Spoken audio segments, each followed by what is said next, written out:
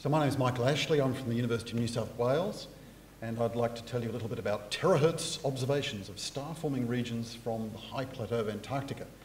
So I'm going to tell you a little bit about terahertz and what it means and how we can use it to understand how stars form. My collaborators are shown there, Michael Burt and John Story. And I put Craig Kalesa in a large font because he's a very critical person here who actually built the telescope and is the main driver of this program. Okay, so let's start thinking about stars, and the closest star to us obviously is the sun, but it's very easy to just take it for granted. It's up there all the time and you probably don't give it much thought, but in fact if you're a scientist you can start thinking about the sun and asking some pretty simple questions. For example, there must have been some time before the sun existed. So what happened before the sun existed and how was it formed? So this is a very fundamental question, and it's not obvious how you might answer that. Just think about that for a moment. How would you work out how the sun formed, and how do you think it happened? It's not easy. So what astronomers do is that to answer questions like this, they just get their telescopes out and start looking to see what's out there. And if you just observe the sky with your naked eye, you'll see something a little bit like this. So you can see the Milky Way and a whole bunch of bright stars. But there's nothing obvious there to indicate how stars may form, so you get a powerful telescope and have a closer look. And what I've done here is I've zoomed in on this region here, towards the galactic centre, and this picture here shows something like 1 billion stars towards the galactic centre. But once again, there's not really much of a clue about how these stars got there.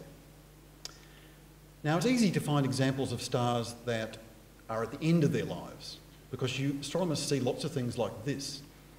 What looks like a star in the centre here surrounded by an envelope, and you can measure the expansion of this envelope, and it's clearly an explosion of some sort. So this looks like something that's gone bang, and our sun is going to do this in about 5 billion years. So you don't have to worry about it for quite a while, but that's how we're going to end up. And there are lots of examples of these, and they can be quite beautiful. Here's another one called the Red Spider Nebula, and here's another one, very dramatic. This one's 3,000 light years away, and the speed of light, it will take you 3 years to cross it. And this one is a supernova remnant. This exploded in the year 1006 and was seen by humans and was likely to be the brightest supernova in recorded human history. So lots of exploding stars, but no real clue about how all those little tiny dots were formed. And here's sort of postage stamps of a whole bunch of exploding stars, and you don't really know which one the sun's going to turn into, but it's going to be one of those. Okay, so a bit of a clue to how stars could form comes from these things. These are clusters of stars. You see all these bright blue objects here. These are stars which all formed about 150 million years ago in the same location in space. And so it looks like something's going on. Something happened 150 million years ago that caused these stars to form. And the question is, what is it? There's no real remnant of what it was. But this is the next clue. Astronomers see these things, dark clouds, mysterious dark clouds.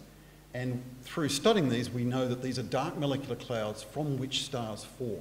So if you come back and take a picture of this in maybe 10 million years or so, it will look like the previous slide, a whole bunch of bright blue stars. But the real problem with understanding star formation is these things are black.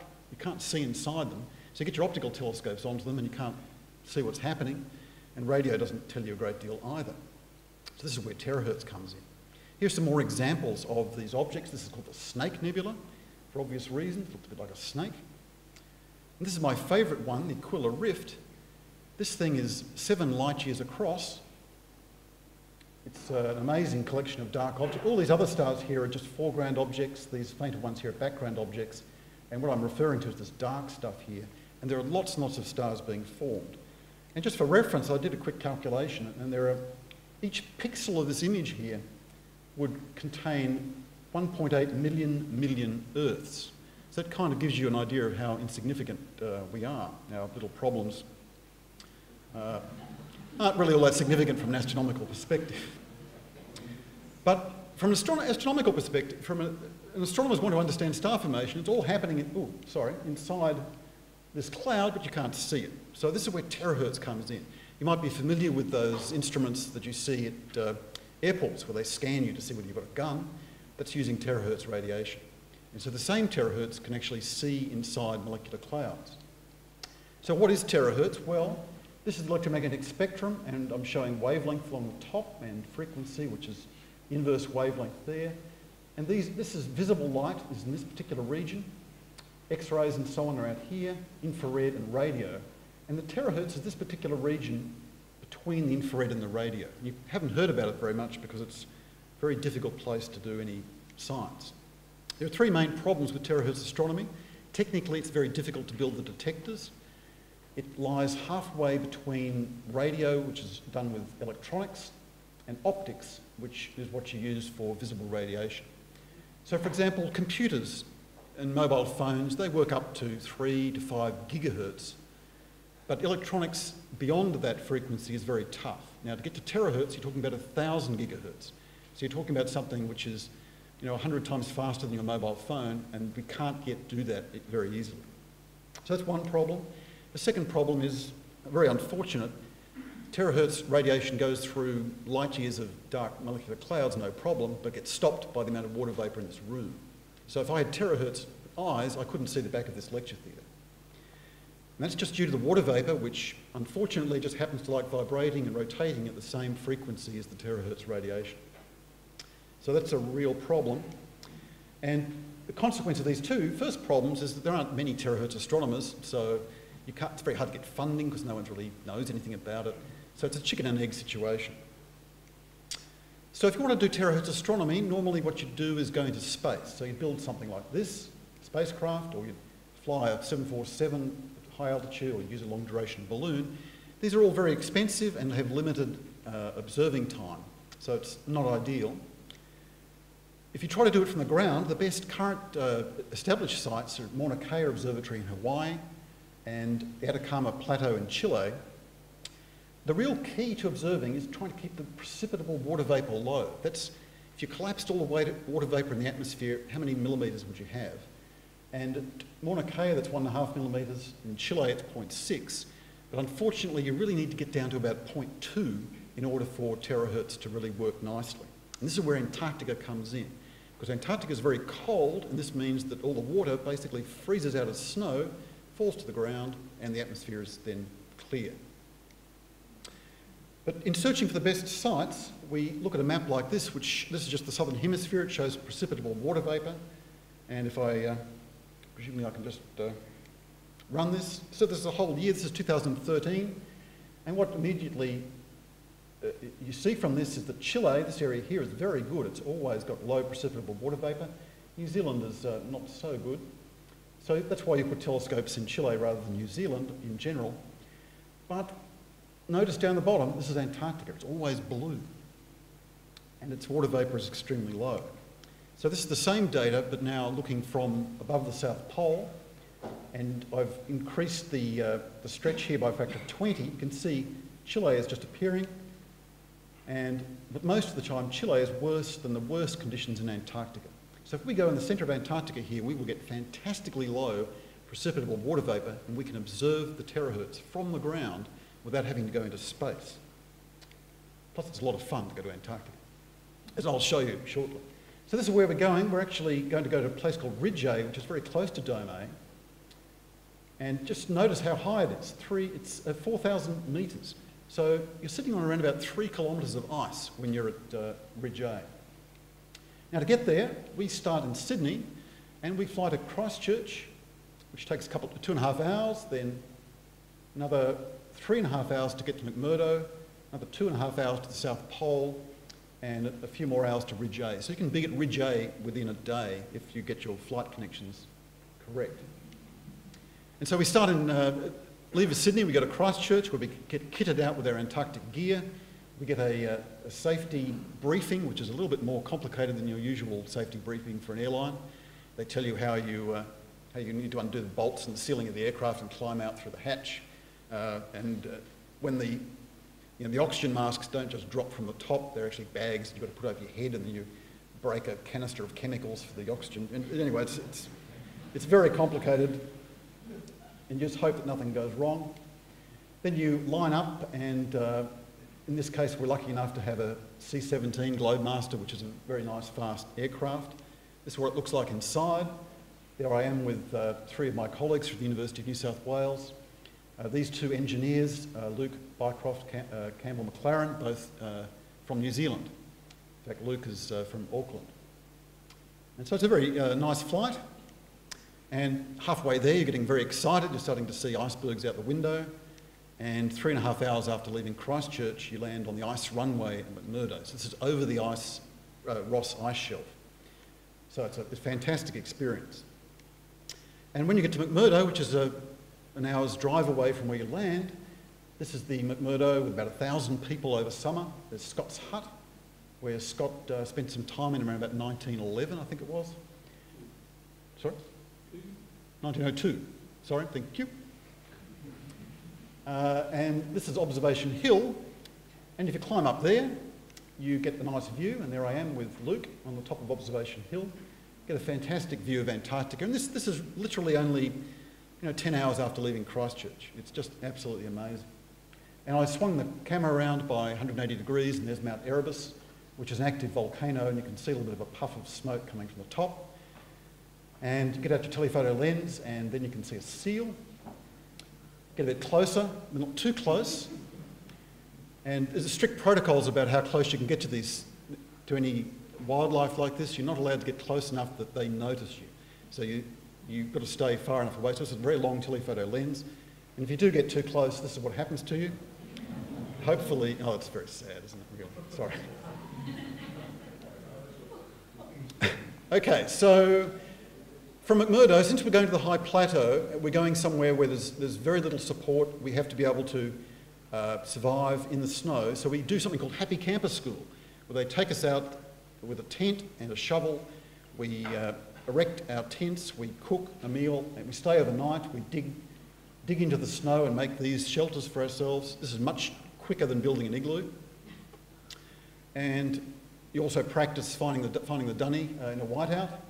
So you can do that by putting a plastic bucket over your head, and you can wander around until you eventually find it. And there's a rope to bring you back if you get lost.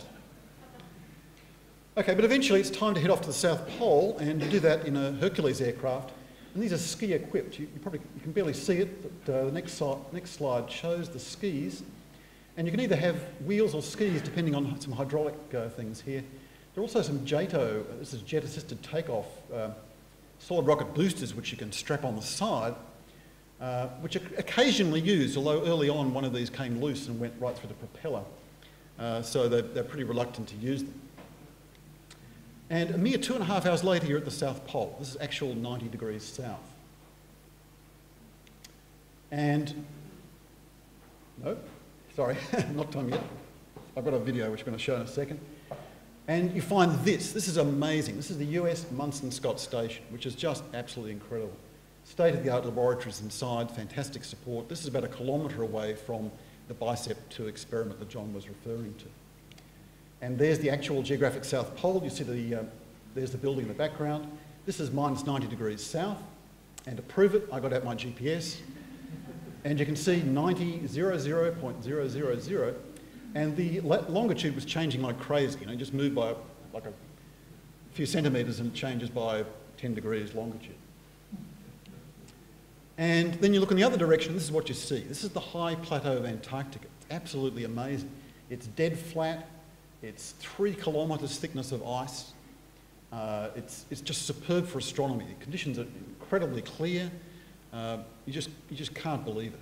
And you don't have violent storms like you do around the edge of the continent. It's calm most of the time, very low wind speeds. You can walk around in a t-shirt, would you believe, at minus 30 degrees C, just because, well, not for very long, maybe for a minute. But walking between buildings, you can do that. Just because the wind is so low and you get a bit of sunshine on you, it's fine.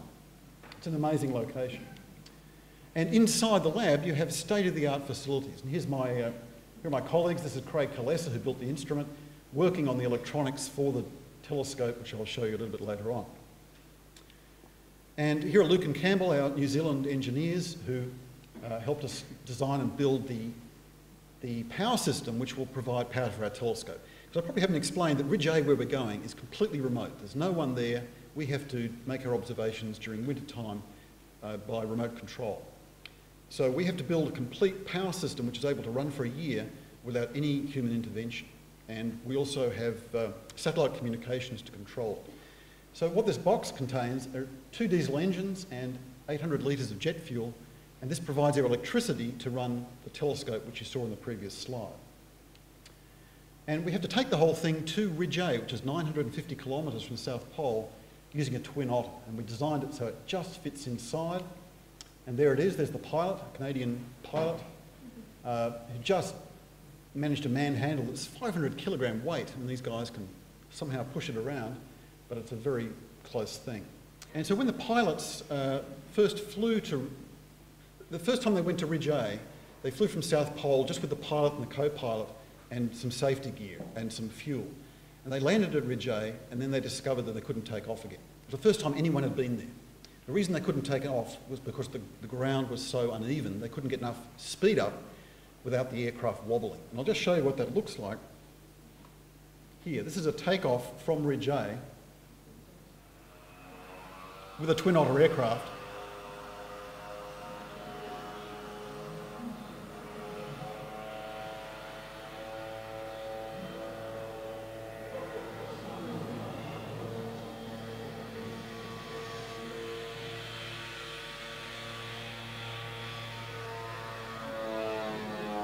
Okay, a big sigh of relief when they get off the ground. Now, this is after they'd spent 4 hours with a shovel actually making a runway. And they were doing this at 4 kilometre altitude, where actually breathing is in fact quite difficult. If we can move back the other one. So they're gasping for breath, they're really concerned about getting off. They're using a shovel to make enough of a runway to take off. It's pretty scary. So to get around that problem, fortunately, we had Chantel, who was our skiway groomer, and she went in with a special device which she pulled behind a skidoo, and she ran up and down for about 12 hours and made a runway for us, and that's how we managed to get everything in quite safely after that. So you can see her shovel. She's a very effective skiway groomer. Okay, so here we are, just about to land at the Ridge A runway. This is what Chantel did. She made a runway for us on the snow. Here's our experiment. There's the diesel engines. That's the telescope, and that's our computer systems. And here we are unpacking a whole bunch of equipment from the twin otter aircraft. And here we are, the observatory is now established. We spent about a week there on site to build everything, and we sleep in tents. The warmest it gets is about minus 35 or so, John. It gets down to about minus 45. It's pretty, and there's nowhere to go if you want to warm up. So it's a pretty tough environment. And at 4 kilometre altitude, the breathing is difficult, sleeping is difficult, so it's not a picnic. And help is a long way away. If something goes wrong, you can't necessarily guarantee an aircraft will come in quickly. So here we are. Now, this is our telescope, and don't laugh. It's inside this little postbox thing here. It looks fairly small, but it's actually the world's most powerful Terahertz telescope. And there's Craig. And this is what it looks like if you take the cover off, and there's a bunch of mirrors which eventually reflect light inside this device here, which is a vacuum chamber containing a single diode detector, which is able to detect terahertz radiation. And we have to cool it down to about 50 degrees Kelvin, so that's about minus 220 degrees Celsius, in order for it to work. And that's quite a challenge because it needs quite a lot of power. And this is what we look like after we come out. We've spent a week at Dome A, we've been packing up the camp, and this is Nick Bingham, one of our engineers, within just a few minutes after getting onto the aircraft to go back to South Pole, and he's absolutely stuffed. And looking forward to some getting to a nice warm location after a week. So let me just show you some data from Ridge A. These are some all-sky images taken with an optical camera, showing the Milky Way and some aurora photographs taken midwinter. First time anyone has been able to get photographs in midwinter because there's no humans there, obviously. And we have a web camera there, so when the sun's up, you can easily see the instrument, make sure it's working properly, and a flag which gives you an indication of how much wind there is.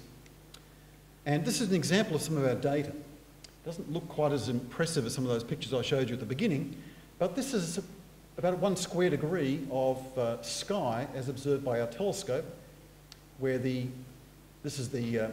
indicates the amount of carbon atoms that we're seeing along the line of sight, and the full moon is roughly sort of that sort of size. Now, one of the really great things about our telescope is not only does it get two-dimensional images like this, but every point here we can measure its velocity.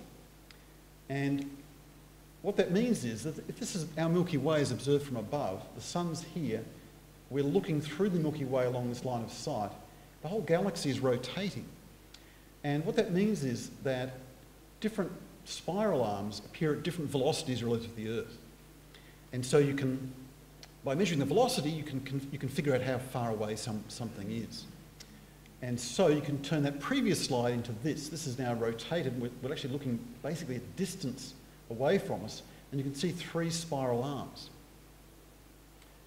And this is sort of the ultimate result of putting our data together, this little movie here, which are 3-dimensional cubes passing through the galaxy, showing molecular clouds in the emission of different species. For example, carbon monoxide, hydrogen, and neutral carbon. And astronomers can now use, this is basically probing into those dark clouds that I showed you at the beginning of the talk, and we can use this sort of data to actually work out what's going on and how stars are formed. It's really only early days yet, but the data is now publicly available and we're getting a lot of interest from other astronomers. So just to finish off, one of the amazing things is that Antarctica conditions are so fantastic that a simple little telescope like this is actually, in many cases, more capable than this, which is the ARMA telescope in Chile, which is like $1 billion facility, 4 terahertz astronomy. You can't do what we're doing anywhere else except space or a balloon. And with that, I'll leave you and pass you along to Leaf Farm 1.